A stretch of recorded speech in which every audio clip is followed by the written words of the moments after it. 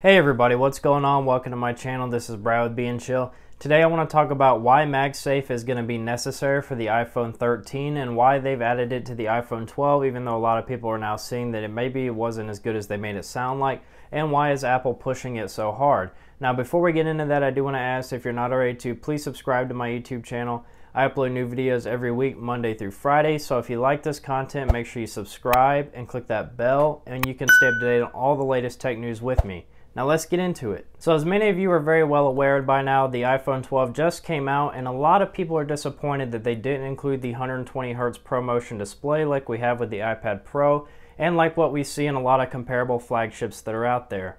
And I believe this is because the iPhone is just pushed to the limits of its current form factor, and to make it thinner than the iPhone 11, this is the thinnest iPhone yet, they've had to shave off a lot of stuff and included even a smaller battery than what we saw in the iPhone 11. And I believe that they had to shave off some extra space too to make room for the 5G millimeter wave antennas that they're cramming inside these devices. And that, combined with the 120Hz ProMotion display, would have just drained the battery life too much, as we're already seeing reports coming out that the 5G is draining the batteries on the iPhone 12 very quickly, and a lot of people are choosing to turn it off instead. So obviously Apple's going to have to improve upon the iPhone 12 in some way in order to entice people to buy the newer iPhone 13. And they don't want to make the device thicker because they're going to face criticisms, and they typically make the devices thinner every year, but they also want to have to add new features to it that are going to make people want to buy it. So they're really pushed to the limits here, and they're going to try to cram as much stuff into it as possible, but if there's no room, how are they going to make the device smaller or have more features than the iPhone 12? Well, they're going to have to remove the Lightning port, and a lot of people think that this is the reason why they're pushing MagSafe so hard, even though the accessories are kind of impractical, like we've seen videos with the MagSafe wallet not sticking on very well. And I really don't think that these devices are going to be able to hold your phone when you're driving on like a car mount, just because the magnet is not as strong as they make it seem. And the charging on these MagSafe chargers is slower than what you get with a cable, so it really doesn't make sense why they're pushing it so hard. Although it is worth noting here that it is twice as fast as typical wireless chargers that are currently available for other devices. However, 15 watts is still slower than the 20 watts that you get from the cable directly.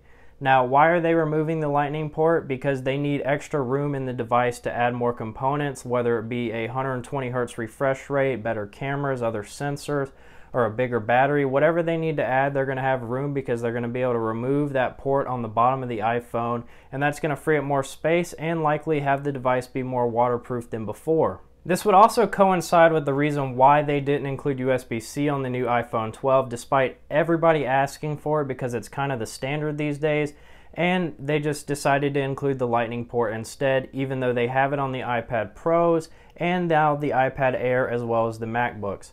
So I don't think that they wanted to include USB-C, knowing full well that this would be the last time an iPhone had a port on it, and they didn't want to make new accessories or kind of contradict what they said with helping the environment by removing the charging bricks from the boxes by making everyone get a new USB-C cable instead of using their current Lightning cables. So you might be thinking, yeah, they could remove the port from the iPhone, but why does the iPad Pro and the iPad Air now and likely future iPads still have USB-C? And the reason is because those devices are so much bigger and they're not really strapped for space when it comes to putting hardware inside of them. So they're not going to take that out, as well as the device is not waterproof, and people need the USB-C so they can connect other peripherals in their workstation, whether it be a monitor or a USB hub with a mouse and keyboard, etc.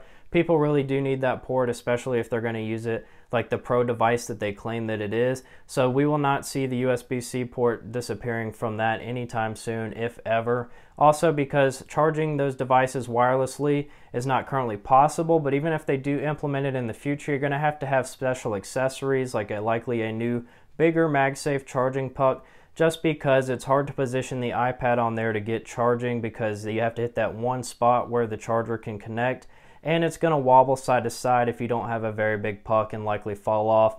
And the device batteries are just so big that it's going to be too slow to be very practical. So I really don't see wireless charging coming to these devices anytime soon, but they could surprise us next year with a big MagSafe on the new iPad Pro 5th generation, which is likely to release in March of 2021. So even though MagSafe is clearly inferior to charging your phone with a normal cable and lacks many of the benefits of having a charging cable, we are still seeing Apple push it across the board to try to get more people to adopt it, even though it's not quite as innovative as they make it seem, and some of the accessories just aren't as reliable. But Apple's hoping that all these people will start picking up the new MagSafe stuff and ditch their old cables before they don't have an option to use them at all. That way the next iPhone, when it releases without a charging port, people won't be that surprised and they won't really care.